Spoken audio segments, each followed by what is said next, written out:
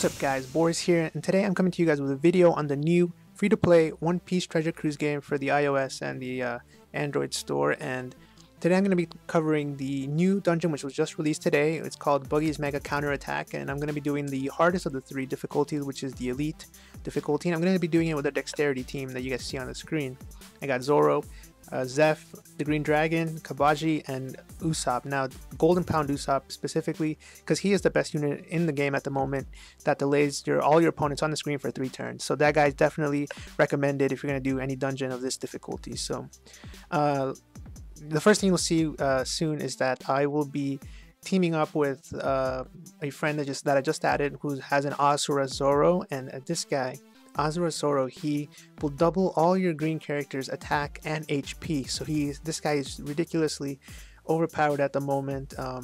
He's one of the best leads you can have, and my Zoro is actually 1 level away from from that one too. So I should get him pretty soon after grinding this dungeon a couple more times. But yeah, so I'm gonna go ahead and start and talk about the dungeon and give you guys some tips. The first one right here is pretty simple. First wave, just take out the fodder characters, and then the mini boss of this wave, he's a blue character, so he's gonna go down pretty fast. 2 green characters, but he'll go down pretty fast to any any other characters as well, pretty much, other than red. But you'll see that I'm doing a ton of damage because I have a ×3 multiplier to all my green units at the moment. So 1.5 from my Zoro and 2 from the other Zoro. So this one again, more filler units, but the mini boss in this one's a bit harder, mainly because he has a ton of armor, so he tanks pretty hard, and you can expect to get hit by him 1 or 2 times. This guy has a 1-turn cooldown, so definitely try to take him out before he can attack twice. But unfortunately, it's pretty hard to do without I don't even know if you can. So but yeah, definitely this guy, don't worry about it. If you take a couple hits, you'll have plenty of time to heal later on. I'll point out when that is.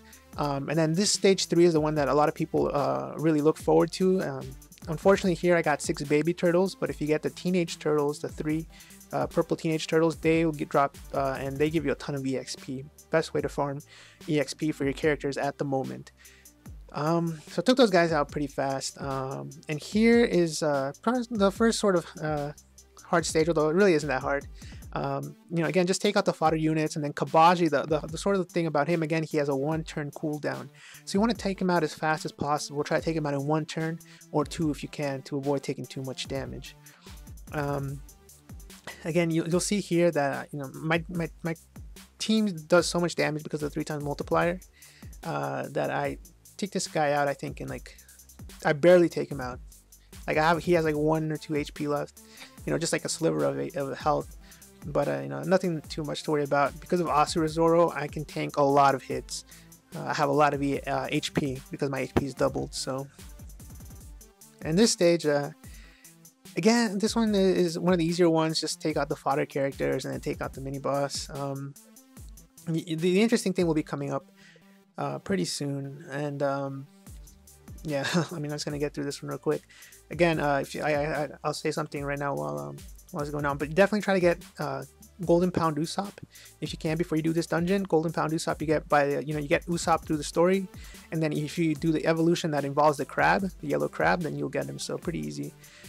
Here you have to kill the archer, or he'll kill you in 1 shot no matter what. So I know that I can take him out in 3 turns. That's why I go for the other unit first. But if you don't know that you can take him out in 3 turns, definitely go all out against him and take a couple hits from the smaller unit. It'll be fine because you'll get 7 turns to heal later on. And I'll right after this turtle attacks, or this crab attacks, I'll let you know why. But yeah, this is the crab I'm telling you. Try to get it to drop, and you can evolve your Usopp into Golden Pound Usopp. So see, now that the crab attacked, and there's a 7-turn cooldown. So this allows you to sort of farm for meat orbs to gain your health back, as well as to sort of farm for your special to try to get it ready for the next 2 fights. So right now I'm kind of missing on purpose to try to, like I said, level up my specials, try to get them to full to max so I can use them soon. I'm also trying to farm for some health orbs so I can gain some health back. And again, this guy takes fixed damage. It takes 1 per hit, and most of my guys do 4 to 5 per hit, or 4 or 5 hits per attack. So yeah, this guy's kind of tedious, but again, this guy, like I said, he's a perfect opportunity for you guys to sort of recharge and get ready for the upcoming boss battle and fights. So nothing much else to say here. One more attack should finish him. Yeah. There you go. And so here's the boss. This is where Golden Pound Usopp shines, because you use his special right away. Well, first I use Zoro's. It deals damage to everyone, which is a nice area of effect damage, and then Golden Pound.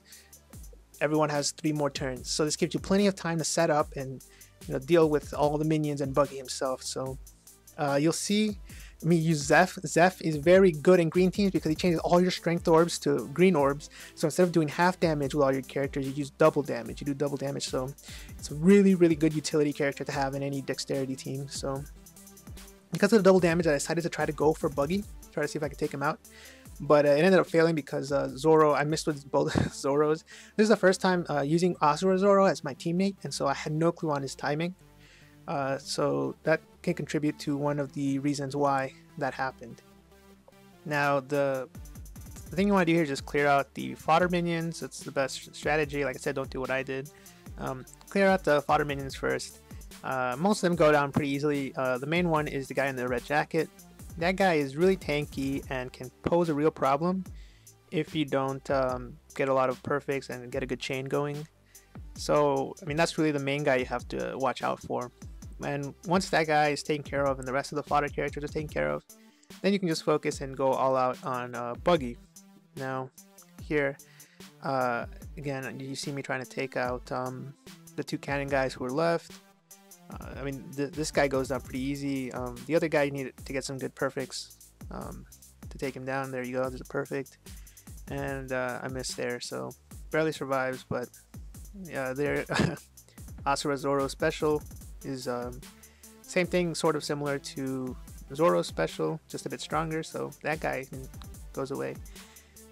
And so now all that's left is Buggy. So Buggy, he's just gonna go down pretty fast as long as you get some good combos, some good perfects. Again, I miss again with both Zoros. Their timing's a bit different than everyone else's. So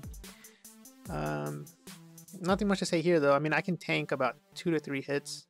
So I know I'm perfectly fine. I know I can take him out pretty easily without having to worry too much.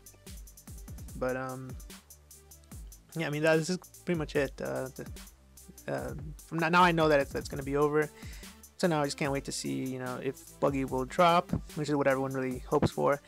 Fortunately, I already have a Buggy, but if I get another Buggy, I can use them to try to upgrade my other Buggy's skill points, which will decrease the cooldown required to create to do a special. And there, sure enough, the Buggy drops. So I mean, this is a really good team.